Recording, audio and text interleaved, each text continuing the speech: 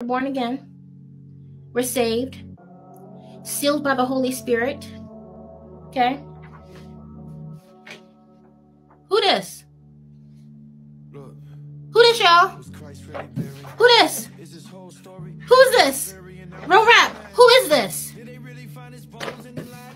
Same little girl.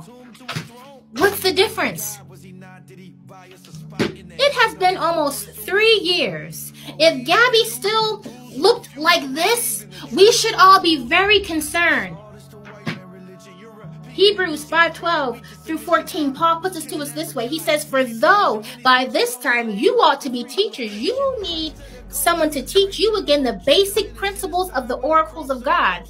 You need milk, not solid food.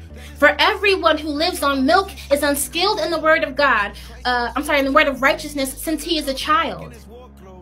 But solid food is for the mature, for those who have their powers of discernment trained by constant practice to distinguish good from evil.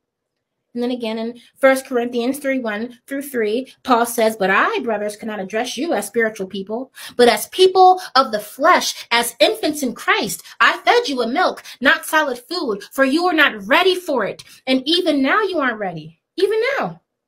For you are still of the flesh. For where there is jealousy and strife among you, are you not of the flesh and behaving only in a human way? He's talking to Christians, y'all. You guys, we have to grow. We have to mature. By this time next year, y'all, this same group, we shouldn't still be talking about nobody's smell good. Like, we shouldn't still be talking about nobody's being born again. We come to God as we are, but we don't stay here. We don't stay as we are.